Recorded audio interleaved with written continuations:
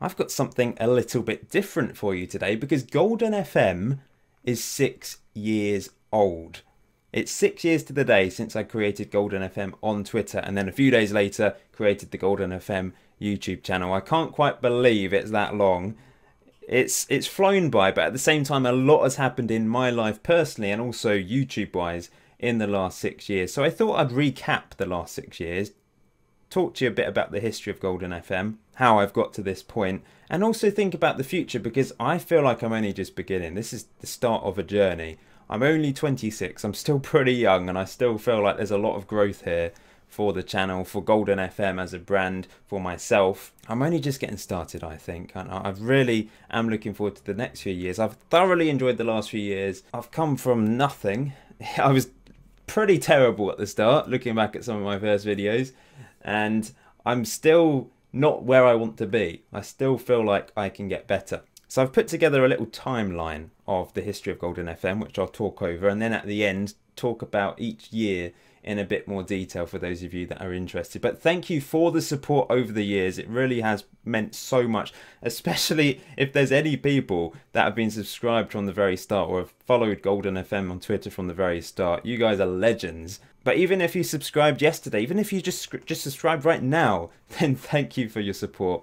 You guys are brilliant. Anyway, let's get on with this. So on the 26th of May 2012, I set up the Golden FM Twitter account so long ago, and a few days later in June I created the YouTube channel before uploading the first ever video to my channel on the 2nd of July 2012. We had a couple of videos come out during the FM12 cycle, but there wasn't really a huge amount until FM13, my last year of university.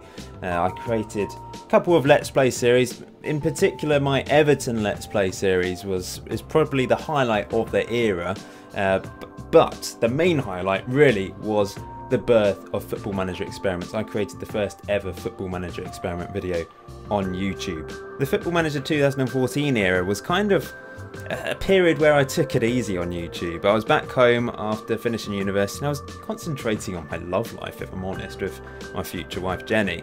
I did create a few videos and I did start up my second channel, which I've never really pushed on with. So it was kind of a write-off that year, but I still produced plenty of content. FM15 was when I really started to take things seriously. I moved down to Southampton, had my own flat, and I was really pushing YouTube quite hard, releasing lots of content. I released a West Ham series, lots of Football Manager Experiment videos, including starting from scratch. I took part in the FM League organised by Dr. Benji, which I won. So that was a lot of fun, Football Manager 2015. I actually had a go at Twitch for a while, streamed a few times, not masses, and I've never really gone back to it. Maybe I will one day. I reached 10,000 subscribers during that year, mainly thanks to the FM League actually. Started the famous Chumps to Champs series, which was a huge amount of fun with Chelmsford City. Continued to make Football Manager Experiments, started the Can San Marino win the World Cup experiment and tried it out with a few other nations as well over the next couple of years. But this year was really about getting married. I married Jenny in August 2015 and took a bit of a break over the summer, but it was really the first summer where I didn't take a break from YouTube. FM16 came out on my birthday, in fact, and I started an Arsenal Let's Play save on the beta. Created the debut challenge, which was a fun little Let's Play series, and then started the Golden Journeyman challenge, which unfortunately didn't really go very far. I fell out of love with that save. I know I'm zooming through this really quickly, but I will go into more detail for each slide at the end of this little timeline thing. FM16 was really the year where I tried lots of different things just to see what would stick. Tried out various experiments, including Jamie Vardy cloned. I started the Score One Steal One series, Nordic Nations Dominate the World series. I released a Q&A with my wife and George the Cat. That variety from FM16 certainly attracted a lot of new subscribers ahead of FM17, which was a massive year for me because I started Regen Rovers, which was the series I'm most proud of, and I'll talk about that in more detail at the end of this video. But it really was the major point for FM17. I didn't really do much else. I think I made one experiment. I did release a West Ham series called Creating a Legacy, but it was all about Regen Rovers FM17, and there was a lot of love for it, and I really do appreciate all the support on that series. It got to 140 episodes, and then I moved house. So that was a huge moment for me in my life personally. And I had a big break over the summer, which was detrimental, I must say, to the channel. Of course it is. When you take a few months out, it does have an impact. So FM18, I've been trying to play catch up. It helped by releasing a couple videos at the start of FM18, which did very well, in particular a tactics video. I did a School One Still One series. Once again, I managed Napoli. I had recently done 2 smaller series involving Portimonense and of course Hearts most recently. But I did create quite a few experiments over the Christmas and winter period as well, which did particularly well. One in particular I really enjoyed was the transfer embargo experiment that I did. But of course this year really is all about one video in particular.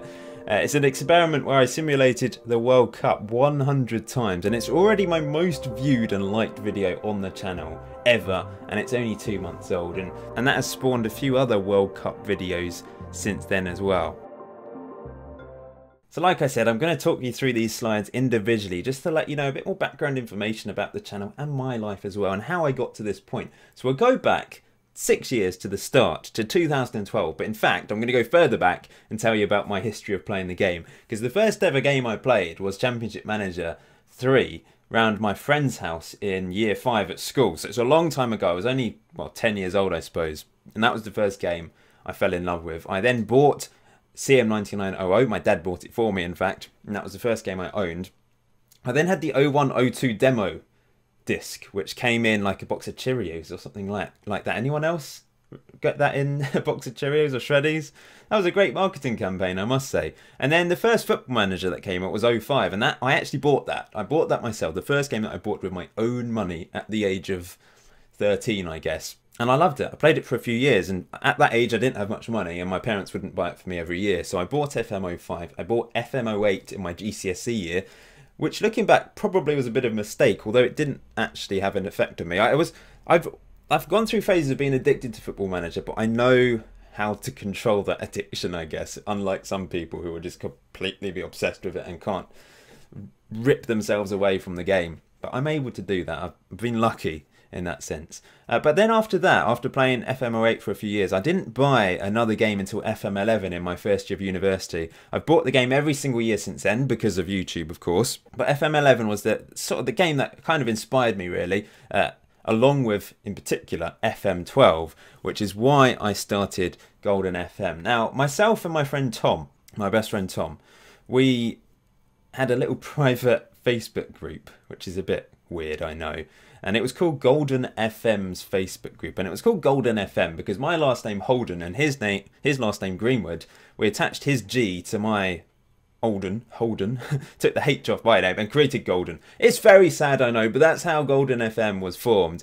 And I set up the Twitter account when I was really bored in the University of Southampton library in my second year of university. Coming to the end, I was doing some revision, I was doing one last assignment, I think, before the summer. I was so bored. I just set it up randomly, really. I just thought I want to share my Football Manager achievements with the world. Perhaps give advice, try and help people. I thought I was quite good at the game, although I'm not sure I am. Looking back, I thought I was quite good. And myself and my friend Tom, over the next few weeks, grew the Twitter account over that summer to like over 10,000 followers. I got in touch with a few of those big football Twitter accounts back then, like Get Football News, who shared the account significantly and got lots of followers. And I thought I can build on this. I want to create content. I want to do something. I'd seen some YouTube videos, I'd seen some blogs, I'd seen there was lots of people creating stuff even back then, and on the forums as well, on all the forums. So I thought, why not make some videos? So I set up the YouTube channel. Tom wasn't interested in that. He didn't really want to make videos, but we did do some podcasts, as you can see here. Summer 2012, we created, I think, 4 podcasts together. 3 of them were uploaded to Podomatic. It was long before all these other Football Manager podcasts that have been born in the last few years. There's loads of them now, but we attempted it back then, kind of based on the Real Football Manager podcast. That was a thing done by Miles Jacobson, although it wasn't really Football Manager themed, which is why we wanted to do an actual Football Manager themed podcast. We had quite a few followers on Twitter by this point, so we thought people would listen. Got a few listens, not amazing, but maybe we should have kept that going. But Tom was really busy with his last year of university training to be a teacher, and then the year after that in his first year of being a teacher. So he kind of went off the scene. He helped me with Twitter for a year or two, very sporadically. And then I kind of took control of the whole thing, and it's become my little business, I guess, in a way. So that was 2012. So it started my second year of university, but 2013 was where things really kicked on, especially with YouTube, because I released my first couple of Let's Play series. The first was with a random team in Singapore, Hougang United. Looking back at my early videos, they were poor. The audio quality was poor, and even when I got this microphone in FM14, the audio quality, I just didn't, it took me ages to get it right. It took me ages to do YouTube properly, essentially. But these little videos I made, you know, I built on it. It took me a long time to get there. But back then, audio quality wasn't quite as big a thing. Now it's imperative. You need really good, clear audio to get anywhere, I think. But back then, it wasn't necessarily that important. I managed to reach 1,000 subscribers in December, so it took me 6 months to get to 1,000 subscribers. So anyone creating content out there, and I had a bit of a boost really, because I had lots of Twitter followers, and I was able to get probably 100 of them over before I even uploaded a video. So I had a little bit of help there. So don't worry if you're a new creator. Don't worry about this, because it takes time. I think it's easier now because there's a lot. Football Manager content on YouTube is a thing. It's a thing that people watch. Back then, no one really watched it, and I did get a few comments thinking you're sad, you're weird, why are you making Football Manager videos on YouTube? It's all about FIFA at the moment, you know. But Football Manager was my passion, and that's why I continued. And I uploaded the first ever Football Manager experiment to YouTube on the 10th of February 2013. And yeah, it's definitely the first ever one. I know people have done experiment type things. They didn't call them Football Manager experiments, but on the forum there was things that people would do with the editor. But I gave birth to the Football Manager experiment thing on YouTube, and the term Football Manager experiment, which I'm quite proud of really, because everyone calls them Football Manager experiments now. And I know some people hate them and it's not everyone's cup of tea, but I'm pretty proud of the fact that I started that. And I've always tried to be as innovative as possible with them and not do generic, boring stuff like I've done the odd player at X team, but my ones generally are quite different, like flipping the leagues round, giving the top 6 teams a transfer embargo, can Egypt win the World Cup, and increasing their youth ability and that sort of thing. I also started an emulating series, which is where I created subscribers on the editor as players, and we holidayed into the future. And I've done quite a few of them. We've done emulating Messi, emulating Ronaldo, emulating Pele. We've also done manager ones with emulating Sir Alex Ferguson, emulating Jack Young later on, of course, the Regen Rovers themed one. So at the end of my third year of university, my last year of university, I went back home to Chelmsford for a year. I started going out with Jenny, my future wife, but I went back home for a year. I started working for Tom's dad, in fact, and I'm still working for him to this day. That's what I do. I work from home doing data analysis stuff. We're a data analysis company of sales data, essentially, from shops. So that's what I do day to day. YouTube isn't my career. I'm regularly asked it, but it really isn't. I don't earn enough money from it to do that. Maybe one day I can. I've never completely dedicated myself to it, and that's been the issue. I've taken breaks. For example, summer of 2013, I took a break. I didn't really release too much content until FM14. And FM14 is the year that I didn't really push on.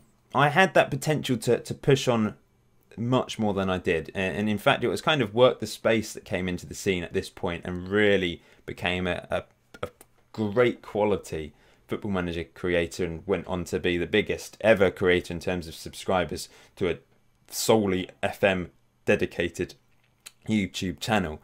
And I just took a back seat. I was trying, like I said, I was concentrated on my love life. I was going backwards and forwards between Chelmsford and Southampton, where Jenny was still at university. I was in my first year of a job outside of university, after university, and trying to really push on with that and work hard. And I was driving around a lot of the southeast of England at that point on a particular project that we had. So I didn't have masses of time for FM14, and recording at home with my parents there it was a little bit awkward, I found. I bought this microphone though. It's still with me. It's a great microphone, the Yeti. But I did do a few series. I did another emulating series. I continued to create Football Manager content, but I never really got into a Let's Play series. There's nothing that grabbed my attention. There wasn't anything that I got addicted to. But I started a few other things, like I started Legends Reborn before the 2014 World Cup. And I actually focused on other channels during the World Cup, strangely enough. I had my second channel. I uploaded a video there that blew up, did really well. It was the commentary of James Rodriguez's amazing goal at the World Cup, and it was the Colombian commentary. I just uploaded that audio footage and it got over 1 million views. And it was funny really, because that one video got more views than my entire Golden FM channel at that point. And I actually uploaded a couple other World Cup videos to other channels that got, well, one, it got over 2 million views. So yeah, that was my other YouTube secret side of things. I was trying to just sort of upload football stuff really to see if it would explode, and it did during that World Cup. I've never done that since then. I went back to Golden FM for FM15 really, and this was the year I really pushed on. After a long break over the summer, I didn't release anything between the World Cup and FM15, and that's my problem. My subscriber base would increase and then it would stagnate and the views would stagnate because I would just go through these phases of having breaks, and that was obviously a problem when it comes to YouTube. If you take big breaks, you need to be consistent, and I've tried to be as consistent as possible, but there have been times when I haven't, and that's why it's not become a career for me, I guess. I've not really focused on it as much as I could have done. I've focused on other things. I'm still only 26 though, so there is time to perhaps make it a bigger thing for me at some point. But FM15 was really the year I pushed on. I'd become a Sports Interactive approved fan site, which isn't a thing anymore, but when it was, I was really happy to become linked with Sports Interactive at that time. Although it's never really benefited me, to be honest. I started a West Ham series. I started starting from scratch experiments, which is where I removed all the players from teams and just continued into the future to see what would happen. That was quite a bit of fun. I took part in Dr. Benji's FM League, which was a huge amount of fun, getting to know a few other creators. I worked the space, took part. Dr. Benji, of course. And Mick Mar Jr., the legend. I beat him in the final, which was an incredible game. If you can go back to my old videos, maybe go and watch that video. In fact, if you go to Mick's channel, if you know Mick, it's one of his last ever videos before he kind of retired from YouTube. And this was the first experiment that really caught the imagination of everyone. There was a few that got lots of views before, and I'd already released 2 versions of this experiment. But when I flipped the English leagues this time around, it really did get a lot of attention, got more views, people absolutely loved it. And of course I've done it a couple more times since then as well. I've got 2 slides for FM15. I might even have 3 because it was I think it was only 2. It was a big year, FM15 for me. I actually tried to stream on Twitch long before a lot of other people. I even actually streamed back on FM12 whilst I was uploading my first videos, and Twitch was really new back then. And I tried it, and my laptop didn't really like it, to be honest, and that's the problem there. But I did stream in the early part of 2015 a few times, and I've not streamed since. And I'm a bit sad about that, but my life doesn't quite fit to streaming at the moment. Maybe one day it will. I reached 10,000 subscribers on YouTube in March 2015. I started something called Plogs with Golden FM, just sort of real life thing. Vlogs, but Paul, so I called them Plogs. Yeah, bit odd, I know. I've tried various things. FM15, I really did try a lot of different things. Started Chumps to Champs, which was one of my favourite ever series. A lot of people really enjoyed that. Sort of the hardcore bunch that was subscribed to me really enjoyed that series. I took Champs City all the way to the Premier League. And then the last episode was actually the day before FM16 came out, strangely enough. And I also started a Championship Manager 01-02 season. I did 1 season with Leeds United. And I think like the 3rd episode was shared on the 442 website in an article, which has got quite a lot of traction over the last 3 years. So that's, I think, like the first 2 or 3 episodes have 50,000 views, which I'm pretty happy with, really. So, moving on. It's still the FM15 cycle, actually. This is when I first started the Can Country X win the World Cup experiments. First of all, with San Marino. I've done it with various other countries like North Korea versus South Korea, USA versus Russia. most recently I did Egypt, of course. And so that was when that series first began, almost 3 years ago now. But I suppose the biggest moment in my, well, this obviously is the biggest moment in my life. In August 2015, I got married, which was incredible, of course. And despite that, I only really took a break during this summer for my honeymoon because Chumps to Champs series was a massive thing. And I continued it throughout. Apart from those 2 weeks I went away for the honeymoon. So this was the first summer I didn't take a break from YouTube, and it definitely helped. It helped me push on. Chumps to Champs just took me nicely through to FM16, kept my subscriber count chugging along and the views as well, and kept my channel relevant for that summer, because the summer's a difficult time to keep Football Manager content relevant. Now, I set up a website which doesn't exist anymore, and the 27th of October, like I said, was the last episode of Chumps to Champs. And then the next day, my birthday, my 24th birthday, I released episode 1 of my Arsenal FM16 series, because that's when the game went live. FM16 was another year where I didn't really get gripped by a particular series, and that's been my problem, I think. I've only really had Chumps to Champs and Regen Rovers go the distance. A lot of other people, a lot of other YouTubers have had really long-term saves that have gone the distance. And I've never been one for that. I've done, most of my series have been quite short ones. However, Regen Rovers was special, Chumps to Champs was special, and I want more of that. FM19, Regen Rovers will be back. Exclusive. No, it's not an exclusive. I've already said it quite a few times. The Golden Jenny Man Challenge, I thought was going to be a long-term save, but I just couldn't get into it. There was something about it I just couldn't get into it, and I don't think Journeyman series are for me. I'm kind of a one club man, I think, for saves on the whole. I did set up an interesting series this year where you guys sent in goal of the month to me though, and that was quite a lot of fun. But like I said, I tried out lots of little series during FM16. Bayern Munich was a short series where George the Cat featured for the first time. Jamie Vardy cloned, which was a fun experiment. My first ever Score One Still One, which was inspired by the YouTuber Carl Plays FM, who no longer makes videos, but he did a series called Win One Take One, which a few other guys tried. But I took it to the next level and called it Score One Still One. It was insane. Those of you that have watched those 3 series, or one of those 3 series, it's just ridiculous. To be honest, it doesn't really work. And lastly, at the end of the FM16 cycle, I did do a Q&A with my darling wife, Jennifer, and George the Cat too, which was, I can't believe that's 2 years ago. That is crazy. It really is. But FM17 came around, which doesn't seem that long ago, but October 2016, that's a year and a half ago, over a year and a half ago now. And this video that I released at the start of the FM17 cycle was actually my most viewed video until very recently. It's got over 200,000 views, just me talking about the release video that Football Manager put up on their channel. So just like a teaser video of the 3D match engine, I think. And it got lots of views.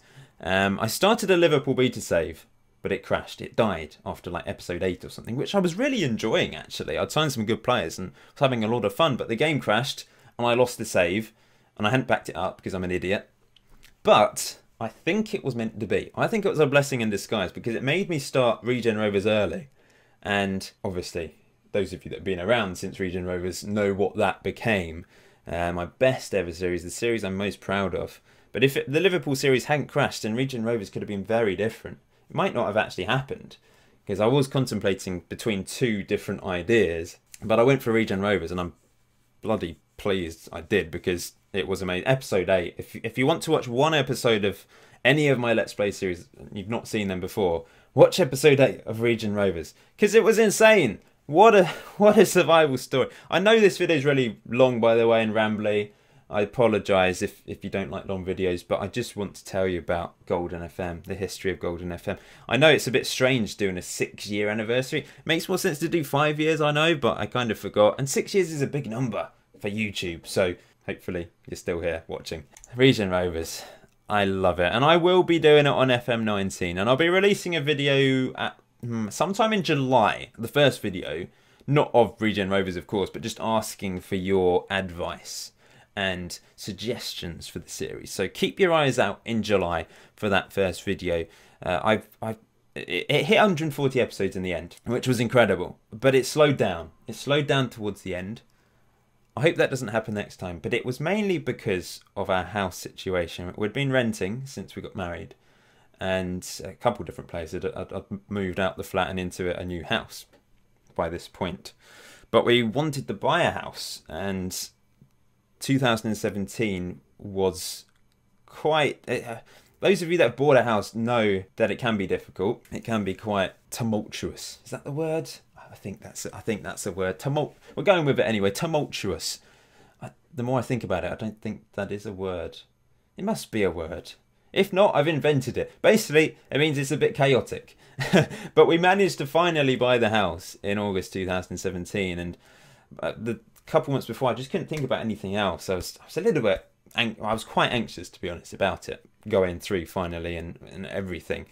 So I just couldn't concentrate on YouTube. I needed to take a break, and I took a big break over that summer because of the house move and setting everything up and moving everything, and that's what killed Region Rovers at the end. Fortunately, it did have a sort of nice ending. We did lose a cup final in the last episode, but we were in the Premier League, and that was kind of a nice ending. That's how I wanted to end it, in the Premier League. For FM18, I was kind of playing catch up because of that big break. I didn't upload a video for basically 4 months. That's a long time on YouTube. It was my biggest break since FM14, the summer of FM14, where I didn't release anything for a long time. So perhaps my relevance had died down a bit. There was a lot of people that had really become big that year, like Loki Doki, Lelujo, lots of streamers, We Stream FM, that had all been created kind of in that year. And I'd kind of just taken a back seat, I suppose, during that summer because I didn't release anything. But I came back onto the scene with my Napoli series, which did quite well. I also released a tactics video, which did very well, over 100,000 views at the moment, and that kind of got me some attention back. Started a Score One Steal One series. I was invited to Sports Interactive headquarters to take part in the Creators Cup with 7 other creators: Dr. Benji, Work the Space, Loki Doke, Lelujo, etc. And that was a lot of fun that weekend, and we created some good videos. Unfortunately, I didn't win, but it was fun. That's the main thing. And I started making experiments again for the first time since FM16, because I didn't really do them on FM17. And that got me a lot of attention, because experiments do. There was quite a few people that started doing experiments in the last year as well, like Jen Caldo. Loki Doki was doing experiments. Tom FM most recently. All great guys, but they started doing experiments. So I had a bit of competition there, which was great. But we're trying to... I wanted to try and give myself a USP, unique selling point, by always trying to create innovative experiments, something that just grabs you, something that is different, not just generic stuff. So that's why I've always created different things, like the transfer embargo experiment, top 6 transfer embargo experiment. That was one of my favourite ever experiments I've done. I found it fascinating. It really was very interesting. So I'd recommend going to watch that. The Bryan Brothers quadruplets experiment as well. That was a lot of fun.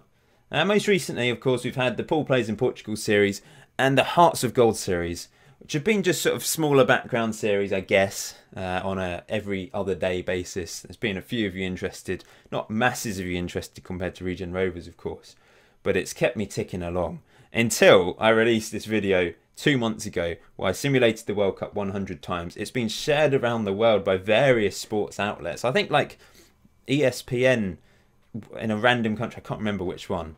It was like a Brazilian sports website shared it. It's been shared in Germany. It's been shared by an Irish sports website. Various websites have shared it. So it's got over 200,000 views, which is my most viewed video on my channel, which is crazy.